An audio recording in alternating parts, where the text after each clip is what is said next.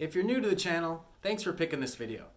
My name is Keith Covey, and I really love to fish. And I also enjoy teaching kids how to find the passion of fishing and enjoy fishing along the way. So let's get to some basics. On part one, we went over your rod, your reel, and getting braid onto your reel. And after you got your braid on your reel and it's assembled, you're ready to tie on your top shot. Now I use P-Line Fluoro Clear 12-pound test, works pretty well, and we're going to be tying that on and showing you how we get that on there. Now we're also going to tie from our Fluoro Clear to our hook and show you that knot using a San Diego jammer knot. Hope you're enjoying this series so far. If you are, please subscribe, follow along for more tips and tricks with advice on the world of fishing. Now, all right, here we are. Let's go ahead and take our two lines, opposite directions. We're going to tie the blood knot, a type variety, and we're going to make a loop. We're going to take our braid end and we're going to go through the circle 3 times. And we're going to take the Fluoro Clear and go in the circle 3 times.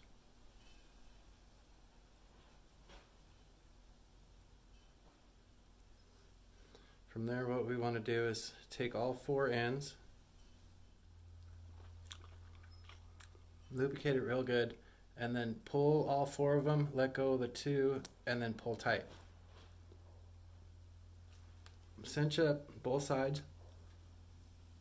so all 4 sides are as tight as you can get them, and that is the blood knot that I use. It's really efficient.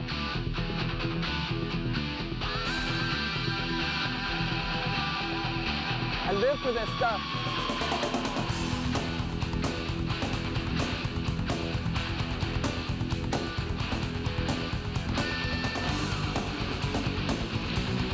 You know, people who fish often have a need for good information. That's why here at Worldwide Fishing Guide, we're dedicated to providing you with free information on charters, guides, resorts, lodges, and products from around the world. Okay, now that we got that set up, we want to go through and take one of our hooks that we're going to use, and I'm going to show you the Wacky. The Wacky is a small weighted hook that at the top here, and then it kind of sits like that and lets your worm float on top. It's a really effective way to fish, and I'm going to show you this first because this is probably the basic way that all fishermen should start. Either drop shot or this new Wacky style. So we want to start here, and what we do is we put it through the eye, we drop it down. This is called the San Diego jammer knot. I'm from San Diego. I learned this knot when I was a really young kid fishing out here offshore, and it's been a chosen knot ever since. And this is a great beginner knot, but it's don't break off that much, so I keep using it. And you know, I've used Palomar knots too. They're pretty nice, but what you do is pretty simple.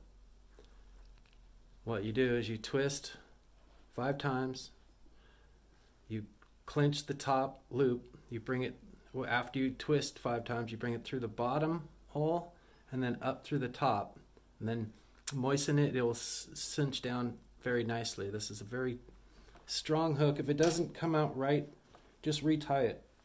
You can tell if they come out right. They kind of sit like that before you cut off the end.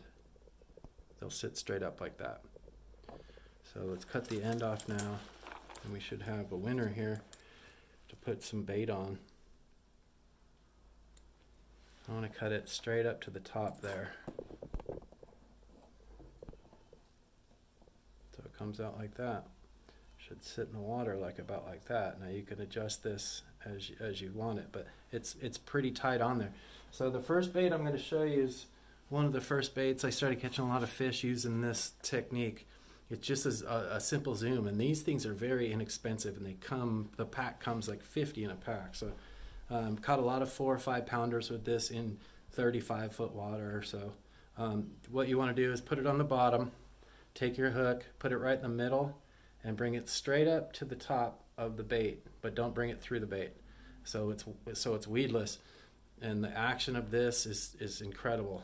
Look at that. You could just see the flickering in there. So all you want to do is, we'll be tossing it tomorrow and catching fish off this hopefully when we fish tomorrow to show you part 3. But this is what we'll be using, this one. We'll also be using, and it's a California roll by Gary. And this has a cool paddle tail. Look at the tail on that. I mean, that's just phenomenal. I want that tail to be straight up, so when you put it through in the line, right in the middle where they got some clearing. Put it straight through, but not all the way again. Just have it barely to where you can touch your finger. And this right here, throw along the shoreline. Catch a lot of small 2-pounders. Some bigger 5-pounders will hit it, but usually up against the shoreline. If you want to catch fish and learn how to fish better, go for those shoreline fish right now. It's fall, it's October, so they're still moved up a little bit. It's still warm. The third technique is one that I've been trying lately that's working for when you see fish boiling. This seems to be a good pattern because every time I throw this pattern, I just started throwing it, but pretty good. You take one of these small little bait fish, okay, and what you want to do is make it so when the hook is like this, the fish is standing up, okay. So I'll put it right through the side, and again, I won't come through all the way. I just put it just like that.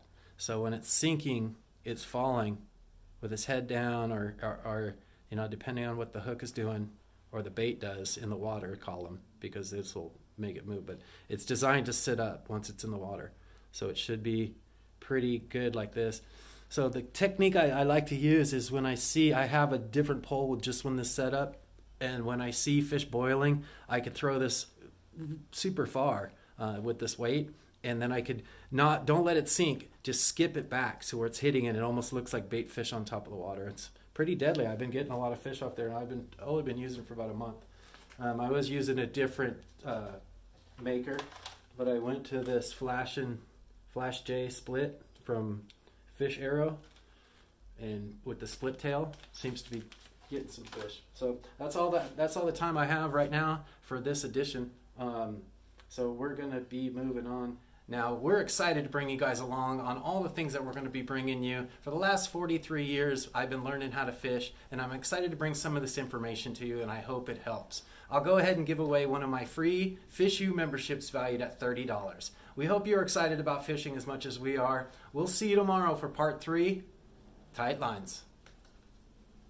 If you'd like more information on ways to book your next fishing trip, go to our website at worldwidefishing.com. Until then, teach a kid to fish. We'll see you next week.